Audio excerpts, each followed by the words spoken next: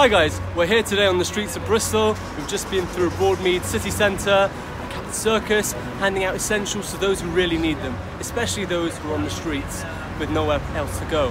We've been handing out underwear, socks, toiletries and loads of other essentials.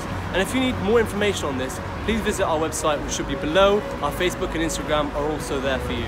You guys can join us on this journey as well, helping the people of Bristol live happily.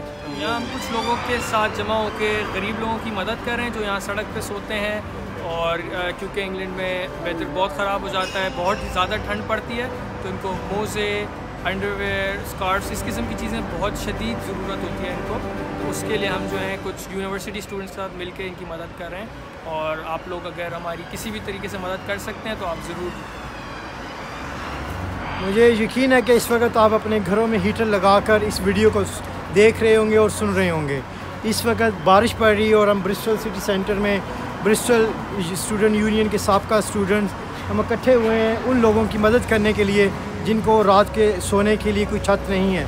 हम Bristol city council से और British government से ये appeal करते हैं कि आएँ हमारी मदद करें, इन लोगों को स्ट्रीट से उठाकर अच्छे शेल्टर हाउस में पनाह दें।